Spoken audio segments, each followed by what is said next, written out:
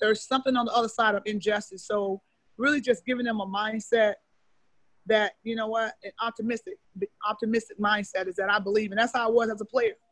What we got to do now is get out the zone, get in the full court press. That's my mindset. Hey, forget about a zone. I ain't wait for you to miss and go down. I'm getting in a full court press, and I'm trapping. That's the sense of urgency that I feel like now that we have to take.